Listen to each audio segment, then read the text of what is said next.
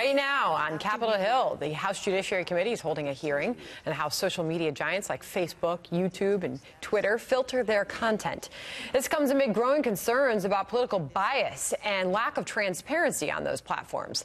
Let's bring in the 24/7 crew, Carly Shimkus, Brett Larson, and Jared Mack. Brett, you seem to be, I don't know what you were doing over there. It's interesting. I love watching this. I'm happy to see our government getting involved in how these technology companies operate.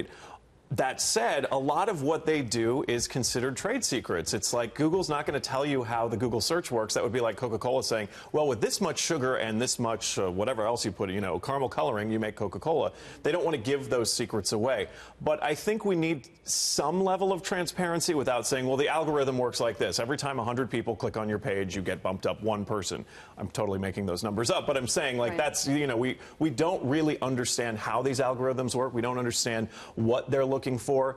In terms of filtering and bias, I don't necessarily think that's what's happening here. I'm sure there's something in the algorithm that is preventing these people from getting the exposure that they want. We also have to remember these social media platforms are international. They're around the globe. So a lot of people in the States are going to have stuff that's popular around the world. A lot of people in the States are going to have stuff that's just popular with a percentage of the population. But, Carly, at the same time, it wouldn't take much, for some of these Silicon Valley geniuses to filter out ideas that they don't find acceptable. That's right, and specifically because Silicon Valley is so liberal. So the big questions of the day here will be, how do social media companies decide what is and is not allowed on their platforms? And are they more inclined to block conservative, political content? There's been a lot of high-profile cases ever since 2016 when Facebook was accused of blocking conservative news stories from their trending section. We've talked a lot about them. The latest coming from a country music band who said Facebook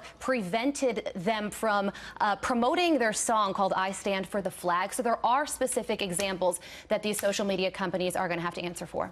One thing, I think we get caught up, social media versus media. Let's just say media, because all media forms, there's different biases that might exist. And imagine through regular standard media companies, it was what gets through and what doesn't. But